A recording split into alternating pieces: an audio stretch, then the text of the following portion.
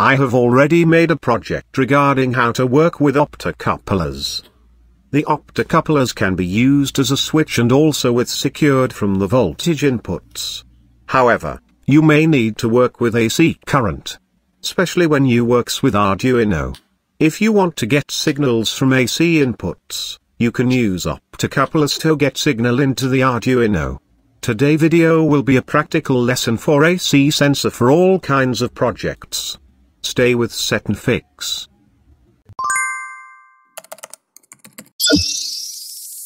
In order to build this project, you need 100 kilo ohm resistors, one N4001 diode, and optocoupler.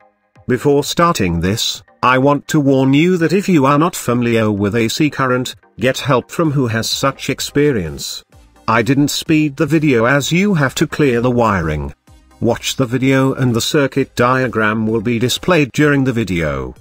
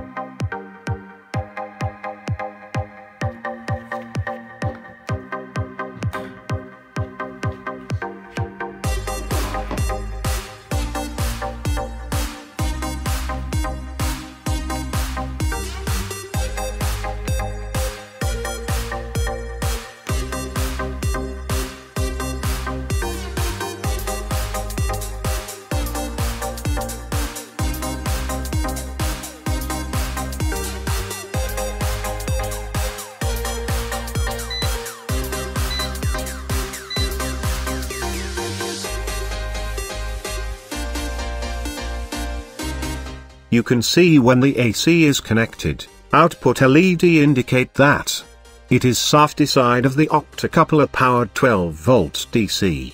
I have used one switch for testing purpose. You can keep it as it is or remove it.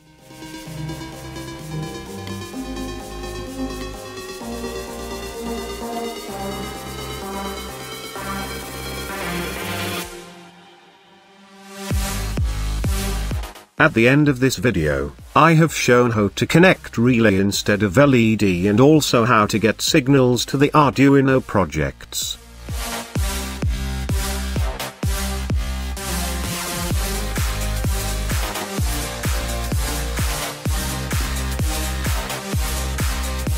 Before ending this video, do not forget to like, share and subscribe my channel.